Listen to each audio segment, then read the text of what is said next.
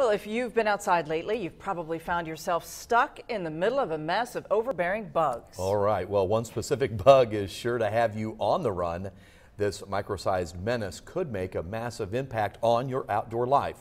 And News 10's Eric Stidman found out what it is and why it's bugging you. The banks of the mighty Wabash. It flows by Terre Haute and also runs its course along the city of Vincennes. That's not all it does. So what they do is the larvae, the worm, live in the water.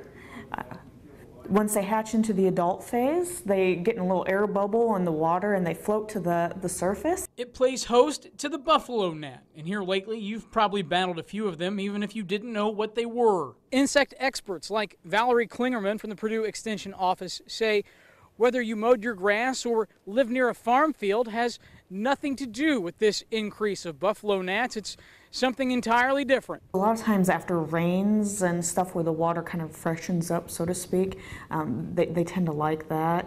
A good rain or clean water means you'll see more, and after a wet April, it's easy to explain why you're seeing so many.